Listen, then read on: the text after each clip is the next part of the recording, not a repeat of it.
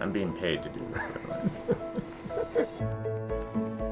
Over the years, some of the world's greatest actors have lent their vocal talents to beloved and iconic animated characters. I'm sure they can figure out who's who.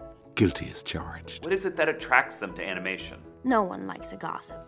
I think great actors are drawn to animation because animation is forever. I wouldn't tell anyone you saw me, because then they'd know what you did. There's a timeless quality to animation that you don't necessarily get in live action. Your voice will never age. Why don't we automate this place?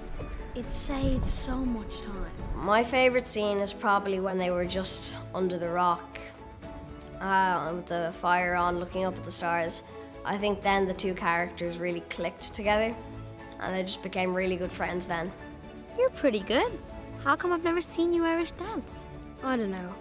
How come I've never seen you flamenco? The actor's voice is one of their most powerful instruments, and animation requires an actor to focus only on that, to convey a performance only with sound.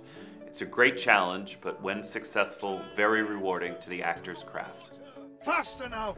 Don't look back! Bringing a performance to an animated movie offers you the opportunity not just to play a different person, but to play a dragon, an elf, a mouse, a monster. I have the pleasure of playing a character named Penny, and she's one of the Megalosaurus giganteouses who is a little clumsy and is trying to fit in, trying to be part of the Riverdance squad, but just cannot get her footing right. When the cast and crew are having fun making a film, I think the audience can feel it when they're watching. Where? Are they on me? Are they on me? Are they in my mouth? When you're in a room and people say, hey, play, I think magic happens, and I think that's exactly what David lets me do. He lets me play. No problem, Mr. DJ. Can I get a high five? Oh, slightly missed it there. Yeah, okay.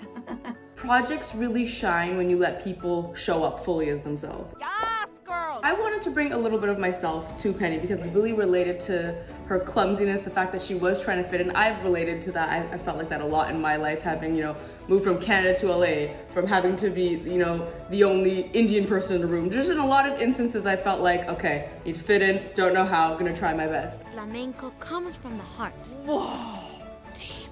The audience for animated films, they're for the very young, very often. And there's something really magical about connecting with a very young audience who are then going to be influenced for the rest of their lives with the moral values in that story, with the entertainment of it, and with the fun they have. And I think that's part of what draws great acting talent to animation.